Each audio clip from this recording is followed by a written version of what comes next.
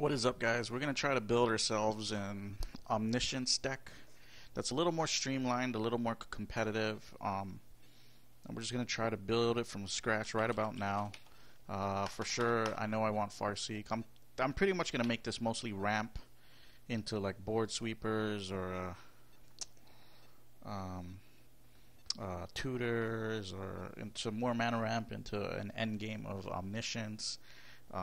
Gilded Lotus, Nico Bolas, Enter the Infinite, Borbidgemus, and then maybe we'll throw in a Thragtusk or something here or there.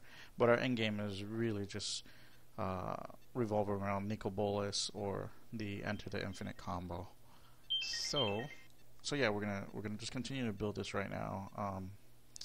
One thing is, Omniscience it's a cool card, but 8 mana, like it really kills the curve. I only want to see this once a game, but when I do see it, I want to be sure that I do cast it. So yeah, I don't know. We're gonna just try testing with 1. We want 4 Ranger's Path. Hitting the 4 mana and going to 6 is very important for this deck. So we're gonna go ahead and play that. Play about 3 Chromatic Lanterns to kind of smooth out the mana base. 1 Gilded Lotus. We could play multiple Gilded Lotus, but as you will see, I'm going pretty high on 5, 6, and 7 drops. So here's an 8 drop Nico Bolas. This is our other win condition, one of our many win conditions. So we kind of need him in there. Increasing ambition. We're gonna play 3. This card, I've always wanted to see it. I would like to play 4, but that might be getting too greedy. We'll play 4 Supreme Verdicts because we need the sweepers, that's for sure. At the 5 drop spot, Urban Evolution is an awesome new card. It's basically Explore plus Divination, pretty much. And that works out pretty well, so we're going to go ahead and try 2. It's possible we could play more, but with Sphinx's Revelation and whatnot, we don't really need that much. 1 Enter the Infinite, part of our combo. At 12 mana, we're only putting 1 in this deck.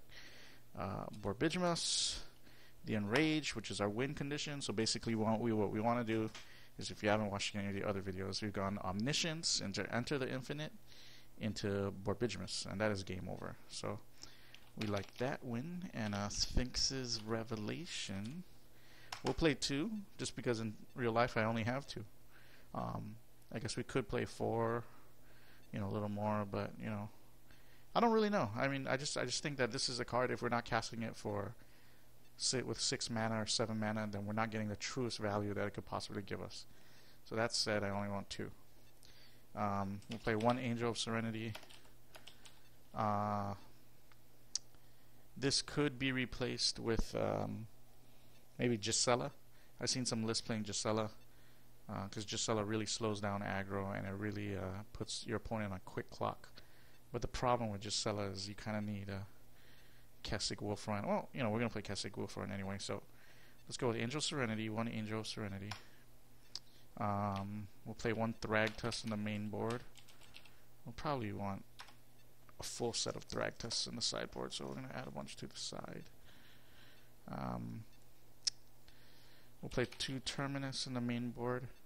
Because this is a new format, there could be zombies, and Boros Charm really really sets back Supreme Verdict. We're going to go ahead and play 2 Terminus in the side to kind of deal with Boros Charm. Let's play a Duress, 1 Duress main to keep the combo safe against control. And then we'll add 3 Duress in the sideboard. 32. I want to play 25 lands, so we're going to go for 35 non-land cards. What could we put? Like, if you look at a curve right now, it's extremely high. Let's save this as something. Omnidoor Balance, that sounds good. How do we analyze deck on deckstats.com? Let's try that. What do we get? Look at this.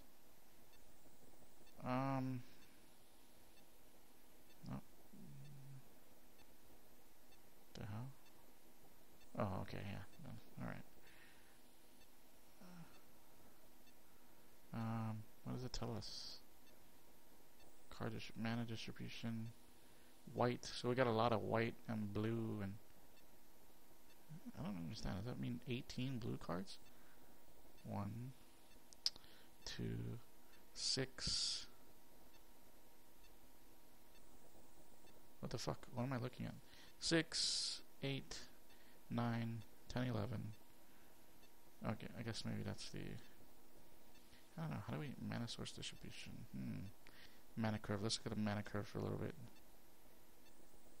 What is that? This is... Okay, these are... What is this? Huh? What? What the fuck? Why does it look this way? What is CC1? What do these fucking things mean? Casting cost 1?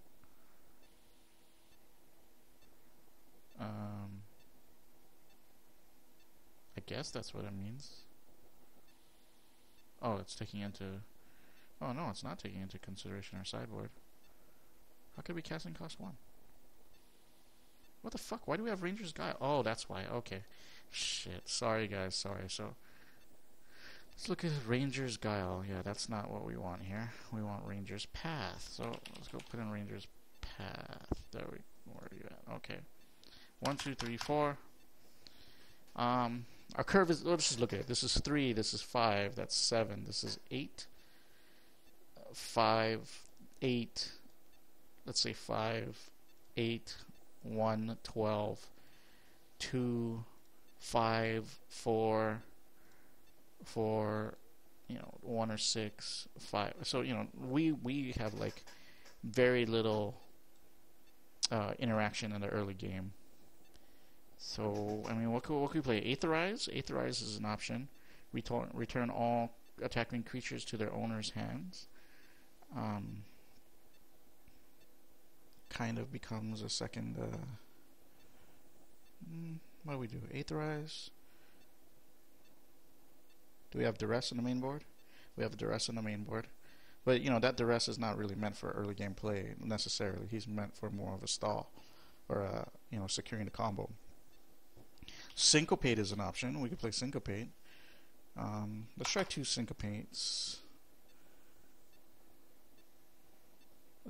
Let's try 3 Syncopates, and then we'll come back, and if we want to get Aetherize, then we'll play Aetherize. And let's look at the sideboard real quick. We got Thragtusk, Duress, Terminus. We're weak against aggro, so we're going to go get Centaur Healers. We got 4 of these guys. Oh shit. Put them in the wrong place. So Centaur Healer. What else do we need? Let's get another win condition, Door to Nothingness. Add that to the sideboard. Got Terminus, Duress, and Slaughter Games? How about that? Slaughter Games. Right? Okay, so that's where we're at. Now let's think about the mana base. In order to think about it, let's look at let's analyze our shit on deck stats, and we'll take a look at what we got, what's important. Okay, we're gonna fix that. Barbitron must stay on range.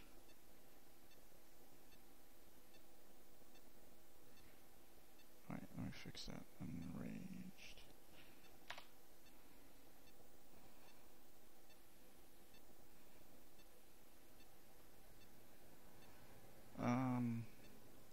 Probabilities. Okay. This is what we want to look at. We want to look at opening hand probabilities. Omniscience, low. Farseek, that's what we want. Chromatic, that's what we want. So we want things that are above 45%. So it's 60%, 45, 45, 60%, 60%.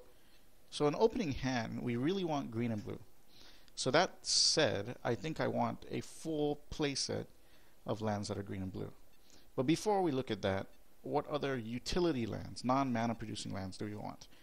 I definitely think we want Kessig, Wolf Run. We want one of those, and I definitely think we want Alchemist Refuge. Aside from that, I wouldn't want to play non-mana producing lands. I want the 23 other lands to be mana producing. So we want Hinterland Harbor because it produces green and blue. Got 4 of that. We want Breeding Pool because it produces green and blue. 1, 2, 3, 4. Now what else do we want? Let's go back to deck stats and take a look. Okay, so that handles opening changes, ranger's path, syncopate. What else are big cards in opening hand? Chromatic Lantern, Supreme Verdict, of course, and this is something that's double white and a blue, right?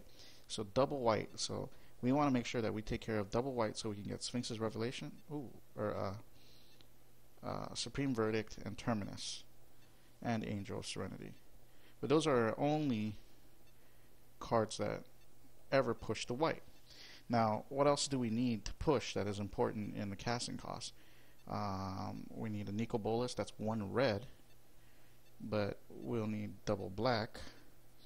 So what is an option here? Like let's say we play consistent lands and then we come into Farseek. What are we going to Farseek for?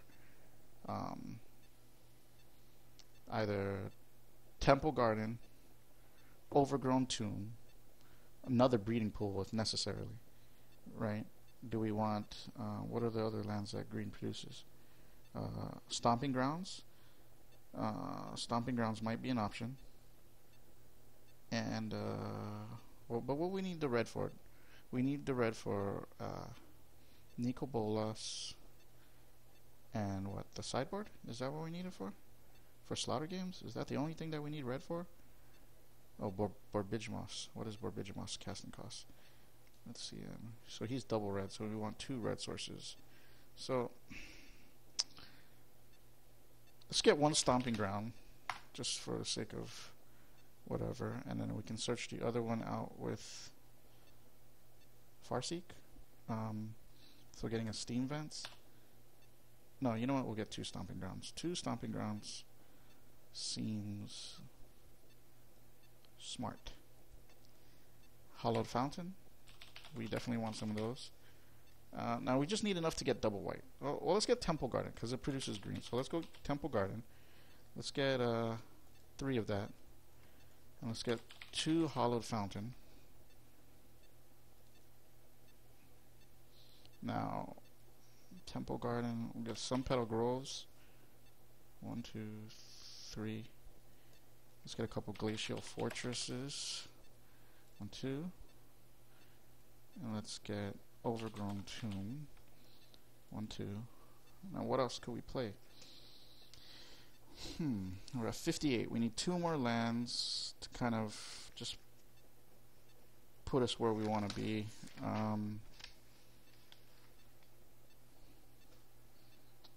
I could see playing Cavern of Souls. This, I'm not sold on that. We probably want another Temple Garden. Let's go up with 1 Temple Garden.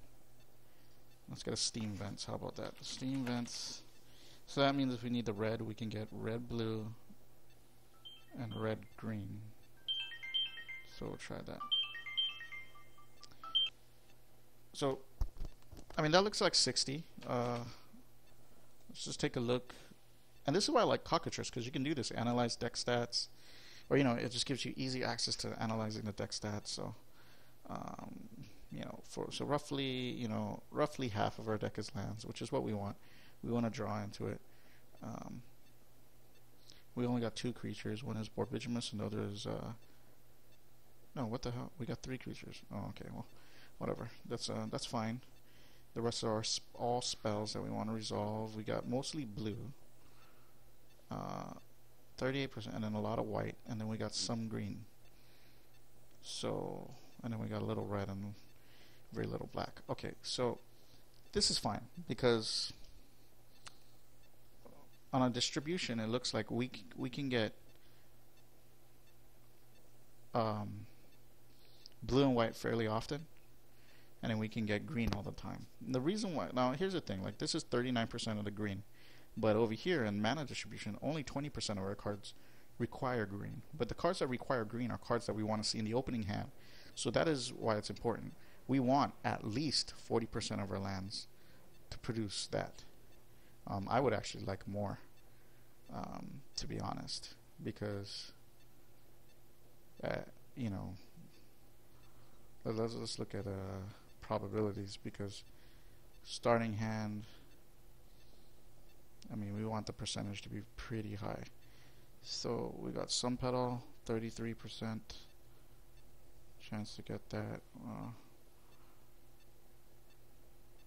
It's looking pretty good that we're gonna get green, so that seems pretty decent. So I'm liking the deck. I'm liking what we got. I'm gonna copy this for a minute, and we'll play test and we'll see how it turns out. How about that?